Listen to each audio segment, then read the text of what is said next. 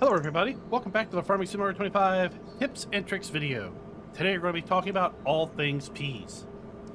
Peas is another new crop that was added to the Farm Sim franchise with Farming Simulator 25, and you're going to be making use of this really neat piece of machinery, the Oxbow EPD 540E, in order to harvest it. But let's not get ahead of ourselves. Let's get a little bit of background information on peas provided by Giants with this particular infographic.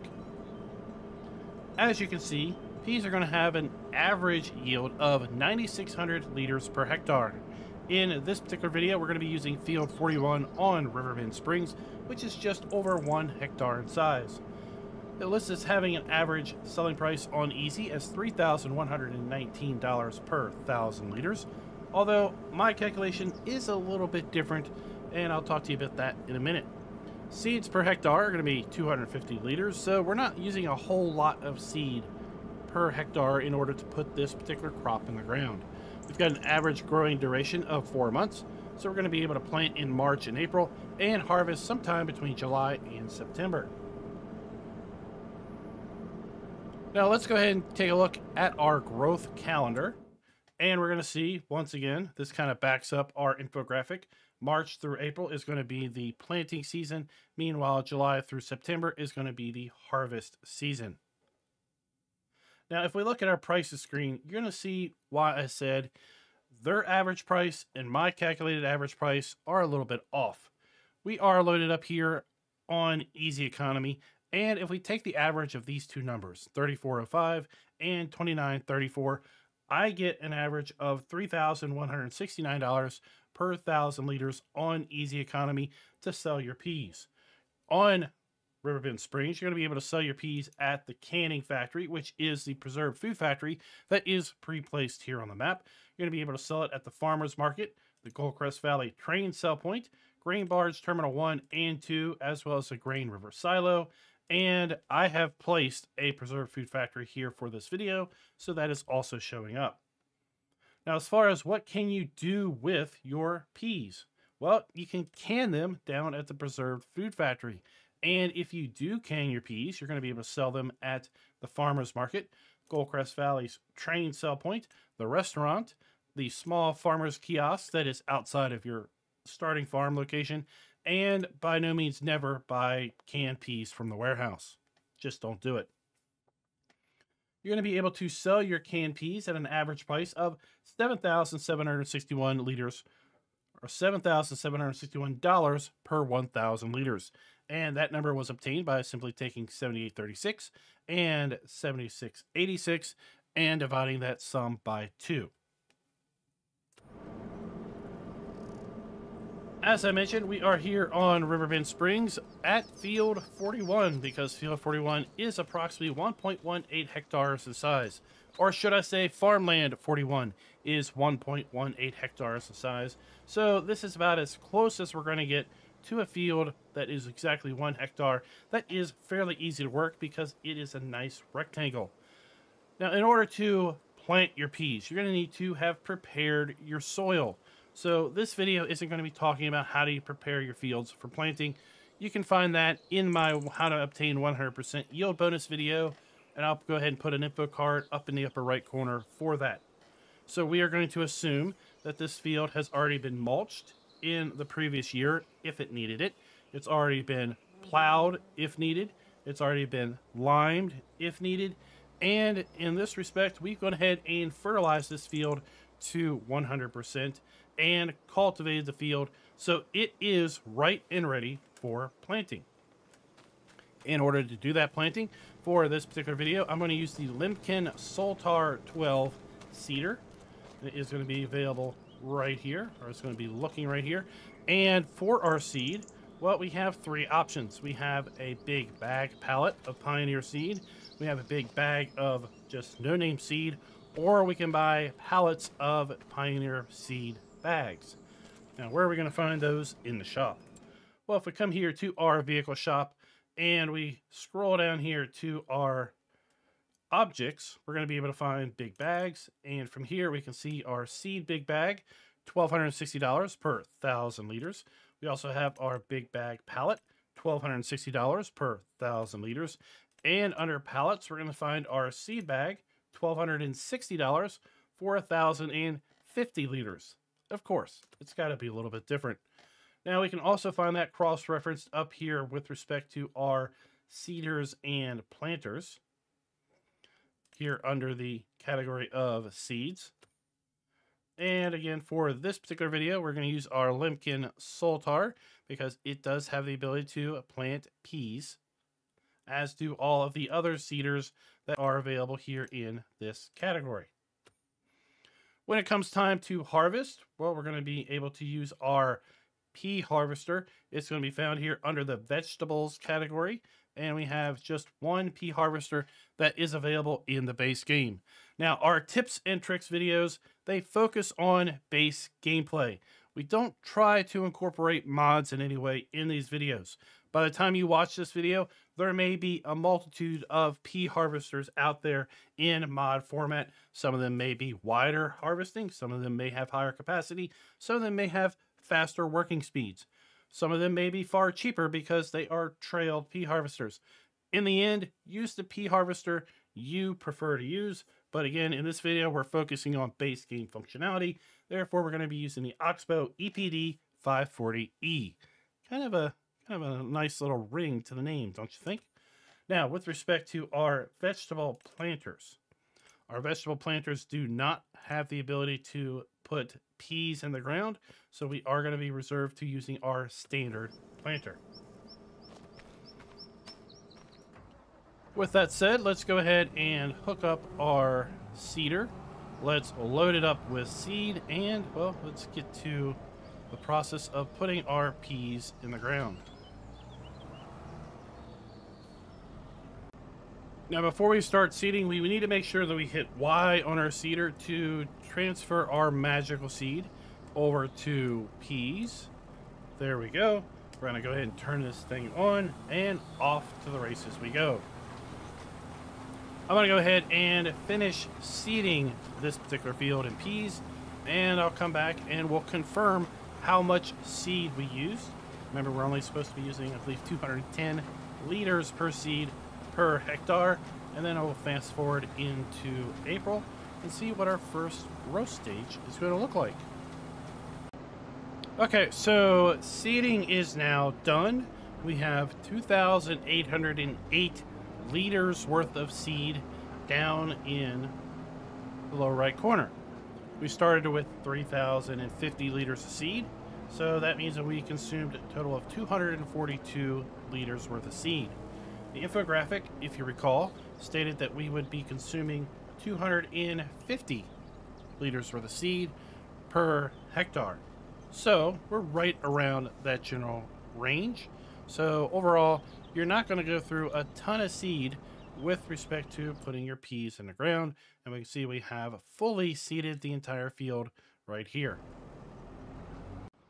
Welcome to April, and our poor little field has been overrun with weeds.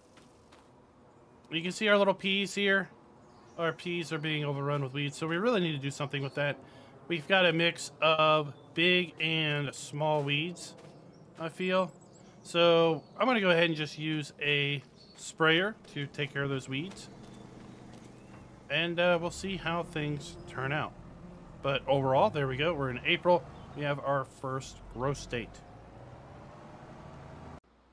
Welcome to May. We have another growth state. I've taken care of these weeds. We're up to 95% yield bonus here, so we should see quite a nice boost to our overall yield from the default of 9,600 liters per thousand. Let's go ahead and move back into June, and we'll see what it looks like. We should be about 2 months away from harvest. Well, our peas are coming up really well now. They're starting to really fill in the field overall. And it looks like they are flowering here. So I assume we're going to be pretty darn close to getting these things out of the ground. It is June. July should be the first opportunity to do that. So let's go ahead and fast forward to July and see if we're lucky enough to have this stuff ready to harvest. It is indeed ready to harvest, so we are going to be firing up that oxbow and well, seeing what it's all about. So I was taking a look around the Oxbow earlier, and I was really impressed with the overall clarity of a lot of the stickers and other things that we have here on this piece of machinery. It's kind of a unique looking piece of machinery, even compared to some of the other harvesters that we have. Because your peas, I mean, they're going to go into this tank, and everything is self-contained. Right, we've seen our spinach harvester at this point, and you know, it blows the product back into the rear tank. This has got everything self-contained. I'm going to lower the head and turn it on.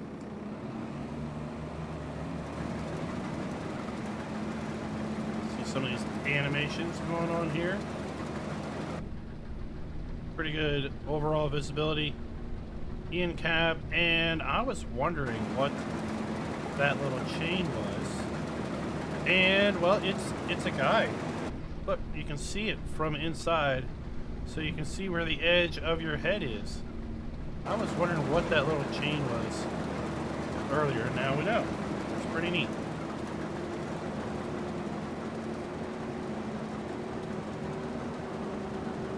Alright, let's go ahead and get this thing harvested.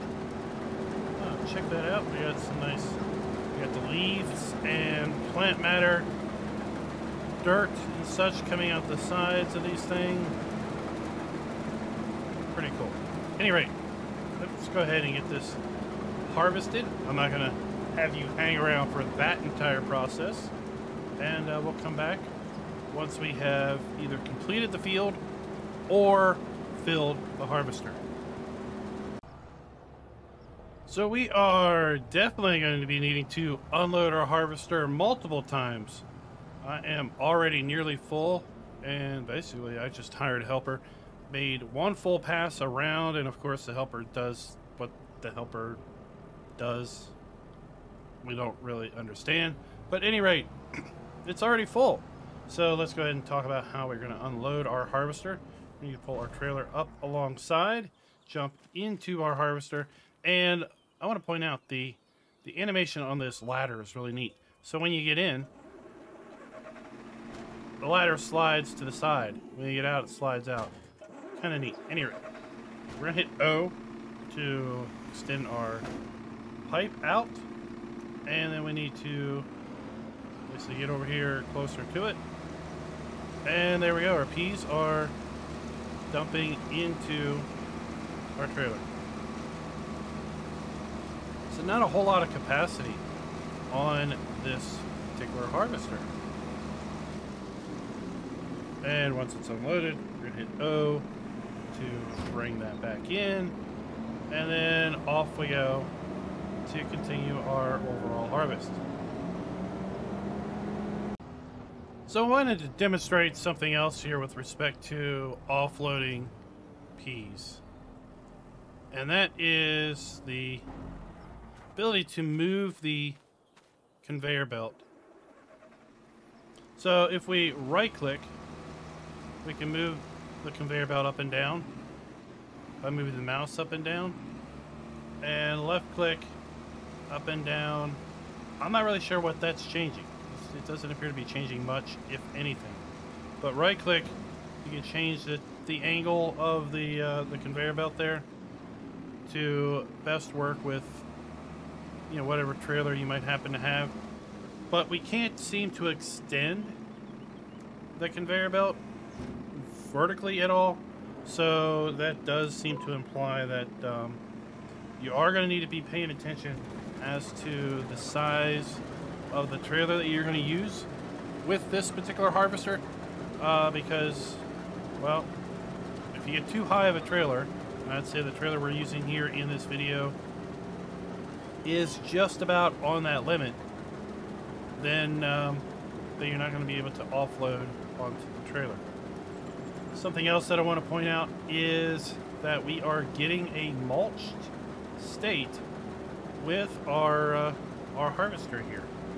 So if we check our info here, and you can see we are getting mulched areas here on the field where we are basically dropping our plant matter down on the ground. So while the entirety of the field isn't mulched, because there are areas where we haven't dropped leaves and plant matter and everything, just the act of harvesting this crop will give us a mulch state for the next cycle. So we had a total harvest yield of 18,438 liters. And again, field 41 is going to be really close to 1 hectare in size.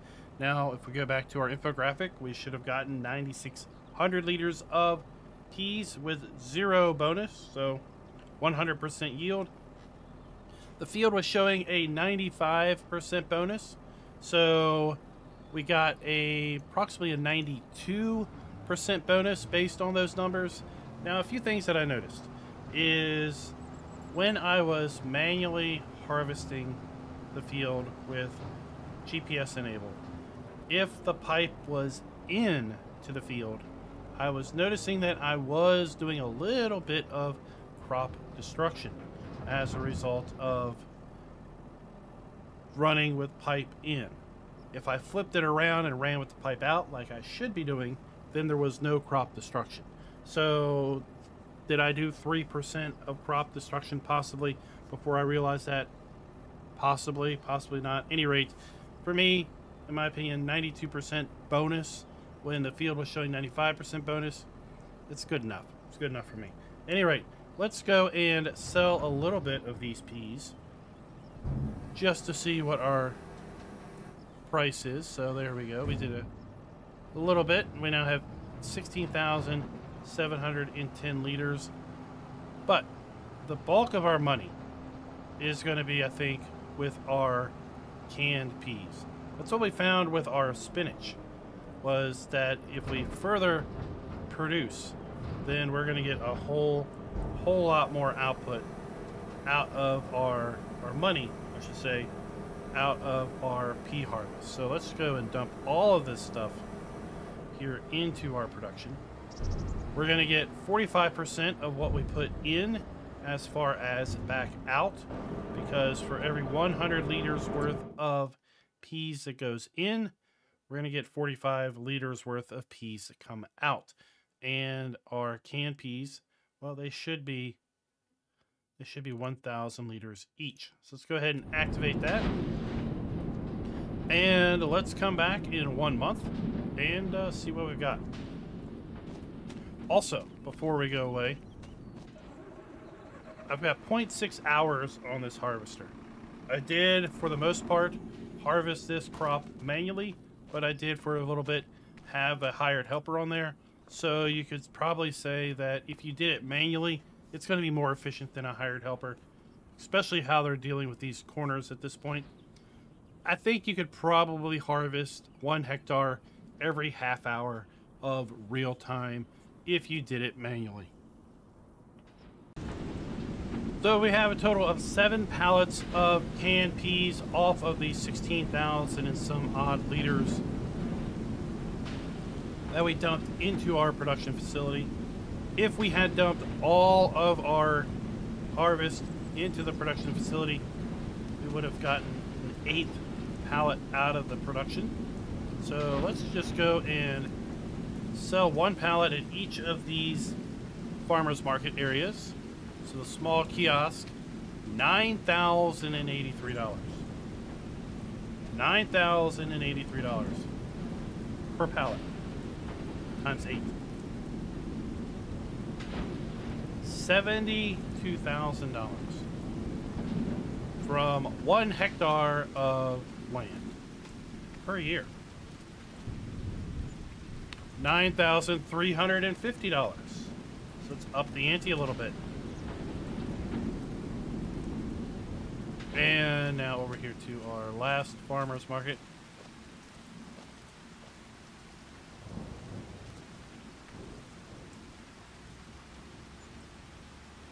$7,755. Oh, that's a bad deal. Right? Bad deal there. So, yeah, peas, pretty good profit if you go ahead and invest into a canning factory. Now, of course, you know, that is going to be a bit of investment as well. Right, this factory is going to cost you $330,000 to put down if you're going to put down the placeable. The canning factory here in game, well, it may be a little bit more cost effective. You know, it's going to depend. Let's see here. Canning factory, let's visit this thing. $330,000 for the canning factory that was pre-placed here on Riverbend Springs. So that is also, you know, going to be a bit of an investment. And again, if you are going to buy your pea harvester outright, $571,000. Now, I leased the pea harvester for this particular harvest. So if you lease it just one day, let's jump back in here. And what's that going to cost us? So it's going to cost us basically $29,000 to lease it one day. So of that $70,000 profit, $30,000 is going to go away for your harvester. If you can manage to borrow enough money and buy that harvester outright, then good, right? You're going to be able to make a fair bit of money, and that's just 1 hectare. If you go hog wild and put all of your fields into peas, well, you're going to be able to probably start running a profit in pretty short order, given the fact that you can process those into canned peas and make a pretty good penny out of that. So guys, I hope you all have enjoyed this rundown of peas as a new crop in Farming Simulator 25. Let me know your thoughts down below. Are you going to go into, should I say, are you going to dive into being a pea farmer? Because it does seem to have a fair bit of profit into it. And until next time, happy farming.